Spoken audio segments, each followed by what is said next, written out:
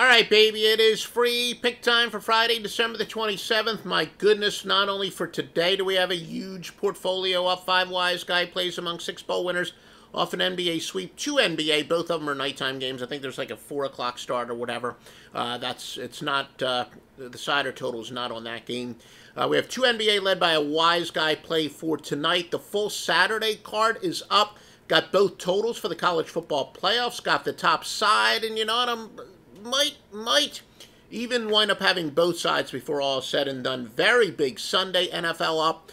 And yes, some of those winning systems, they very much apply the last week of the year as well. In fact, even one of the total systems is slightly better the final week of the year. All that and more, Joe Duffy's picks at offshoreinsiders.com. USC and Iowa, this is one of those where, yeah, the computer was leaning one way, but then some of my other time-tested stuff was leaning the other way. And, you know, one of the theories I haven't been able to I don't really have the software to perfectly measure it. But anyway, key here, what I call the neutral field advantage. USC only traveling 112 miles to San Diego, Iowa 1,532. Going against bowl teams with a much better turnover rate is 63, 46, and 3. That would benefit USC. Although, you know, we've got to tell both sides, only 4-8-1 the last 3 years. Now, countless angles, though, to say to go with the colder team, as USC has covered 2 straight, but Iowa's dropped 2 straight. And that has to do with, going with the colder team spread-wise, going with the colder team straight up. We have quite a few systems there again, and, you know, that's kind of a hint.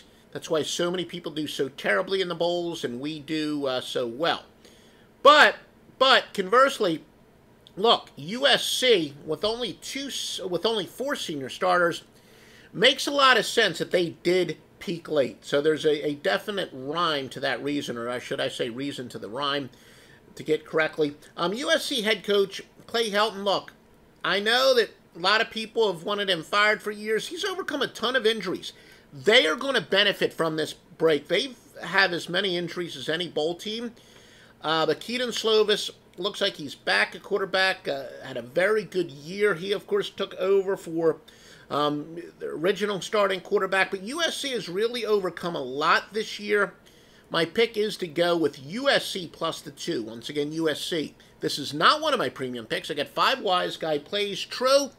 The first is at noon Eastern time, but most of the plays, of course, go later in the day, and plenty of stuff up for the college football playoffs. The biggest college football playoffs picks are here. Sunday NFL up is up, and yeah, college basketball, not too many games around the new year, but NBA still making money there, like I said, off of an NBA sweep last night. Got another one tonight.